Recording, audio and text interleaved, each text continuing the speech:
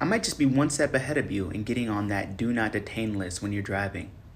I'm gonna show you what I did, and then I'm gonna show you how to do it. So here's what I did. I got my international driving permit. As well, I got my international driver's license. Let's take a look at the front part of this driver's permit. It says United States of America International Motor Traffic International Driving Permit.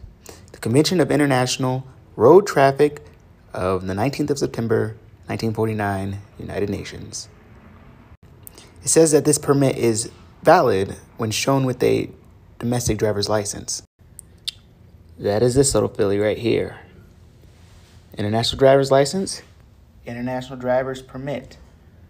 Okay, it doesn't really give too much of your information on here, just your date of birth, your country of issue, and your issue date and how it's valid.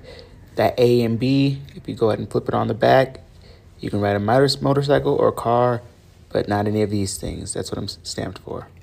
So if you want to get this, you're going to want to go to eita.org.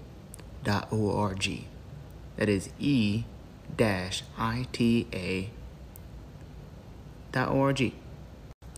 You'll see this page. You'll probably want to fill out all this information.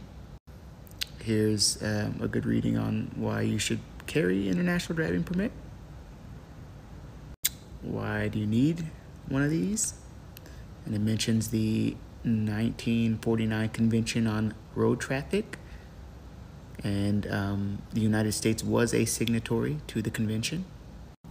And that is just step one if you guys want to have your freedom on the roads.